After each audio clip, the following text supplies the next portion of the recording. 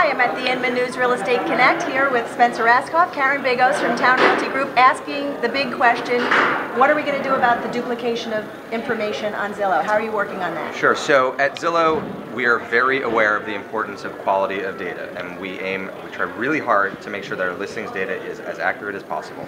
We take feeds from thousands of different sources, brokers, MLSs, listings aggregators, syndicators, etc., and we do our best to dedupe those listings. It is imperfect, though.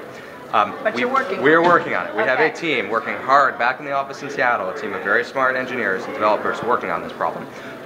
Some of the things, just for example, that we've recently done, as recently as just early January 2011, is made it so that by type of feed, we'll sunset listings if the price or other information about the listing hasn't changed. So for example, And how soon will that happen? That's in mid-January that starts happening, Okay, so right about now. So what that means, for example, Okay. is that if a listing comes to us from a syndicator feed, like Real Estate Book, for example,